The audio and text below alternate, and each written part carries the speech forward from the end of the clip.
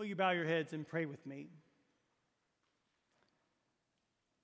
Almighty God, we give you thanks for this All Saints Sunday, when we remember that we are surrounded by so great a cloud of witnesses who have gone before us in the faith and given to us models of godly living. And we, Lord, know that you have called us into sainthood even today. May we, Lord, be spurred on by the words of Scripture, by the call of your Spirit to be your people in the world, loving and with generosity, caring for those around us, knowing that our inheritance is fixed and it is assured because of who you are and who you have called us to be through the blood of Jesus Christ.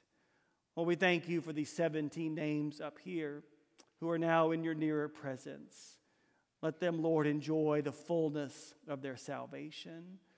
And those of us here, Lord, who await that day when we come into your nearer presence, would you even today give us a fresh taste of your Spirit, a fresh call to be servants of you in all things.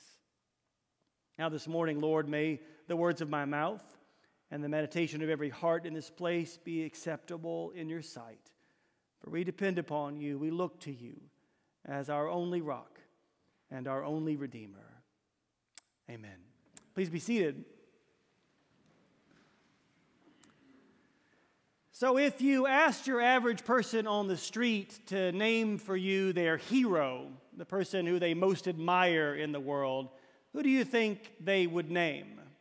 Well, studies show that these days it's almost certainly going to be a movie star. Or it might be someone who's excellent at sports, or for some strange reason these days, someone who's really good at video games.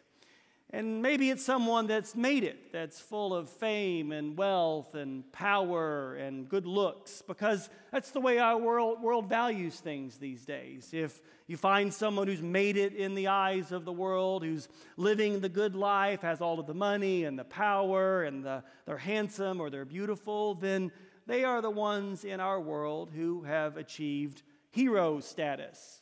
Imagine if your children have posters on their walls. They're posters of Taylor Swift or LeBron James. Well, today is All Saints Sunday, where we have a chance to make our own posters for the day when we remember and celebrate a much deeper and richer understanding of what it means to live the good life, a life that's grounded and moored in humility, and trusting not in ourselves nor in the things of the world, but rather relying on the goodness of the God of all creation.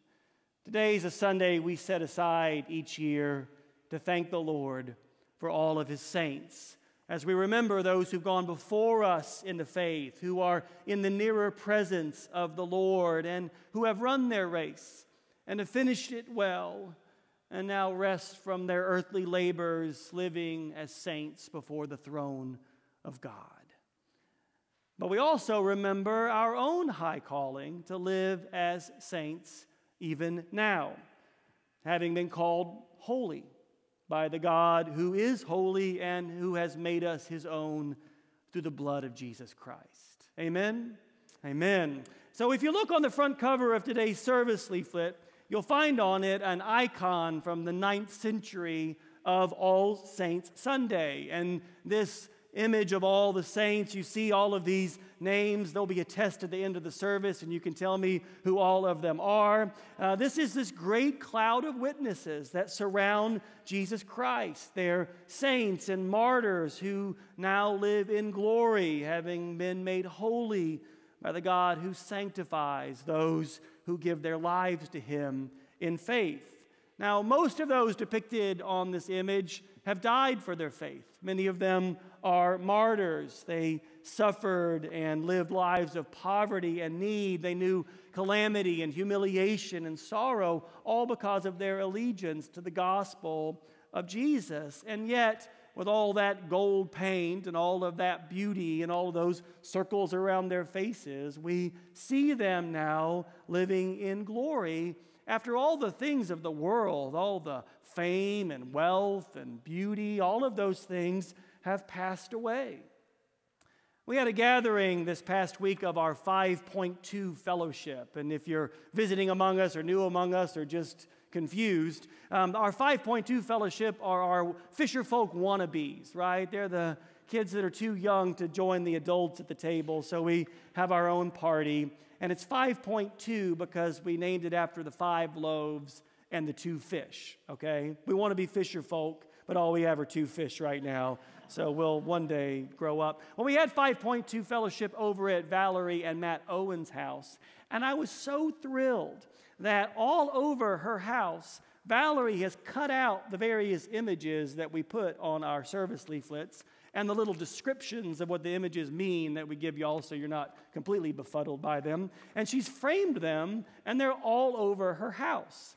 And this particular one is right next to their kitchen table. And when I saw that, I thought, what a thing to see every time you gather around the kitchen table to eat as a family, that this is the goal of our life. I want to find my face. I want to see your face in that great cloud of witnesses. This is a poster worth having on your wall, right? This is the kind of glory to which we aspire.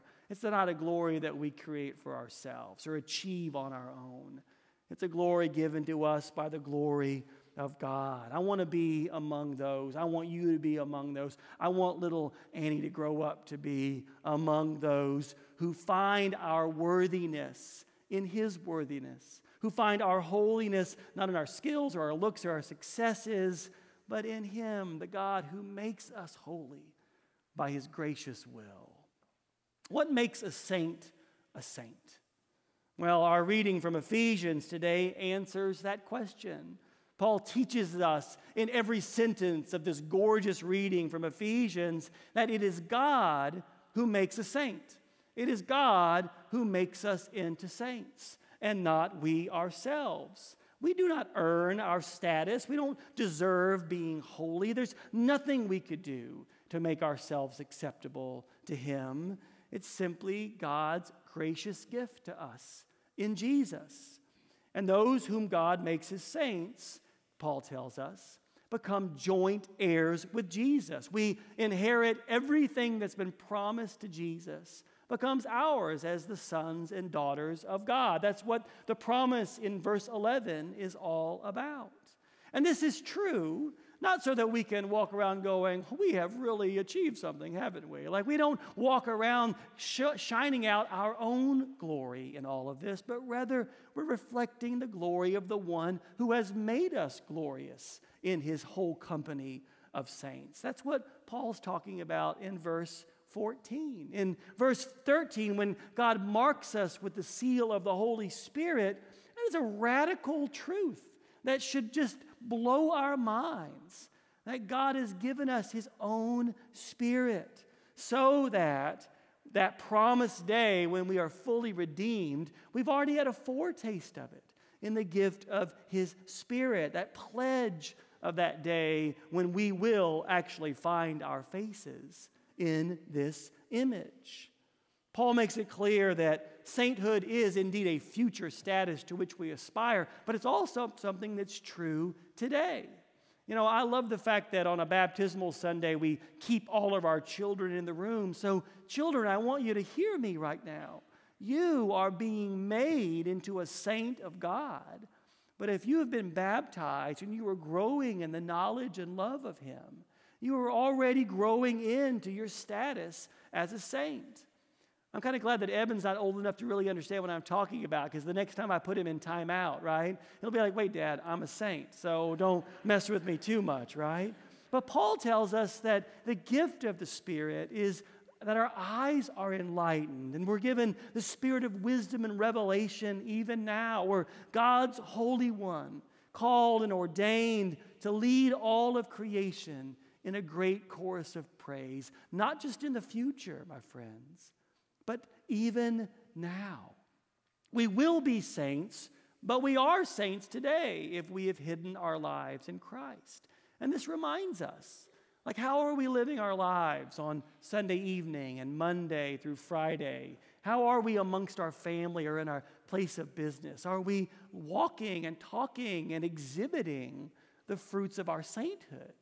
Or do we experience our sainthood on Sunday morning and then tuck it away so we can get back out into the world and live the lives of a fallen and broken world? No, we bring the good news of Jesus everywhere that we go. Broken and sinful people like you and me have been made holy through the working of God's gracious will. So if we have been made saints by God, both as a promise of our future and a current reality, then how should we live day to day? If God makes saints, then how does God call saints to live? Well, today's gospel lesson from Luke is an answer to that question. For if we, unworthy as we are, have been loved by God this much, then we have a duty and an obligation and a sacred honor to show forth that kind of love in the world. I think it's always interesting when we get this reading for All Saints Sunday, when we read the Beatitudes, you wonder why we might read these about who is great and who is in full of woe. Well, we read the Beatitudes because they teach us the goals to which saints should aspire. We must not seek after wealth or fame or power and status in this world, but rather we're called to pursue humility and patience and sacrifice.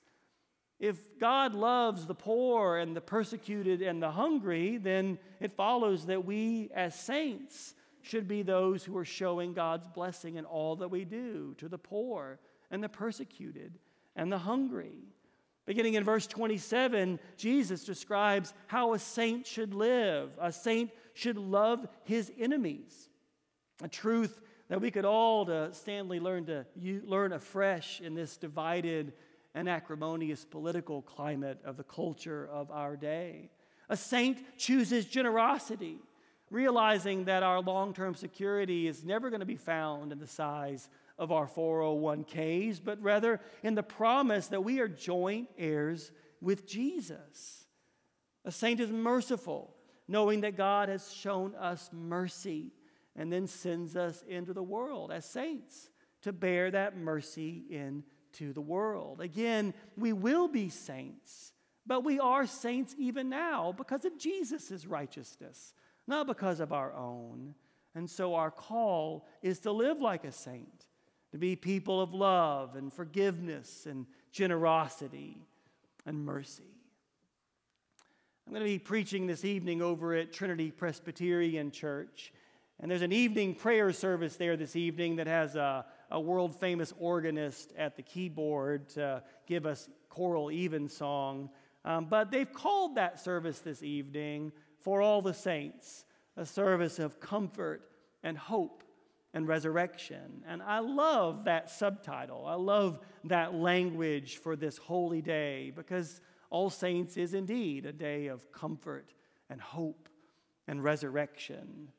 It's about hope because we know that God has chosen us. It's about resurrection because the choosing gives us an eternal promise of our future. And it is about comfort because even as we remember our dead on these banners on this Sunday morning, we know that every one of these 17 names is someone who is not dead forever.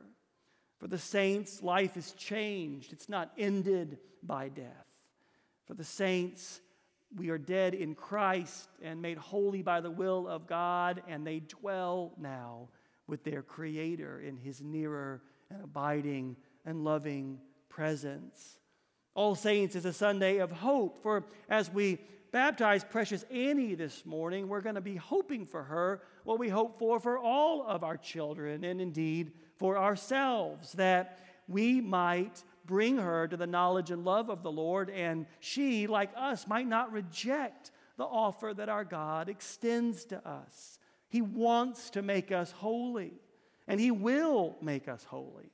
And all we have to do is surrender to His will and allow Him to make us saints. All we must do is to cease finding glory in ourselves or in the things of the world, cease bowing down to the statues and the idols of money or status or power, and kneel down before the Lord of mercy and compassion, for he is our hope. All Saints is a Sunday of resurrection, for even as our Savior was raised from the grave to new life in a body that will never fail, so we too have been promised that we will be raised in Christ, that all 17 of these named up here will be raised like Christ to live in a new heaven and a new earth, in a resurrection body like his that will never fail. And we will see him not in a mirror darkly, but rather face to face. All Saints has this wonderful symmetry to it. I love to remind you that these banners up here, Christ's own forever, mirror that one that you see hanging over there for Annie, that names her as Christ's own forever, the beginning of a saintly life, the end of a saintly life on earth, and the beginning of a saintly life in heaven. That is the glorious promise of all saints. That's comfort, and that's hope, and that's resurrection. So, speaking of Taylor Swift and LeBron James posters, some years ago, I found this rather tacky poster in a closet at my former parish. So you probably can't really see what it is, and the choir probably can't see it over the banners. And it's the most awkward sermon prop of all time because it's huge. But it is 365 saints in little postage-sized images in a really tacky plastic frame. It was in a closet because I imagine some staff person looked at it and realized that of these 365 saints, like me, she only knew about 30 of them because most of them are not in the Bible. And so she thought a little bit too un-Protestant, and so she tucked it away. But I stole it, so don't tell. And I took it home, and I like it because even though I don't know who all these people are, they're not in our great list of saints in our prayer books, they do remind me that those of us who are in Christ Jesus, we pray that we might find ourselves in that list of people that have lived faithful lives and have set examples to the world about how to live godly living. And if you're anything like me, you might be the saint that kind of creeps in at the 11th hour on the last day of the year, right? Or maybe your picture might be somewhere in September as the patron saint of lost causes. But like these 365 saints, we pray that we might be God's people, remembering that our sainthood is not dependent on us, but on the God who gives good gifts to his children. So I look out there at my fellow saints in Christ Jesus, and I wish you all a joyous All Saints Sunday as we remember our dead before the Lord and we find in him our hope. As we celebrate the comfort and joy of the resurrection, and as we commend Annie's life to him, trusting that the one who makes us his saints is faithful to bring Annie all the way to his throne room, faithful to bring all of you into his throne room, and has been faithful to accept these into his nearer presence because he chose us. Amen? Amen.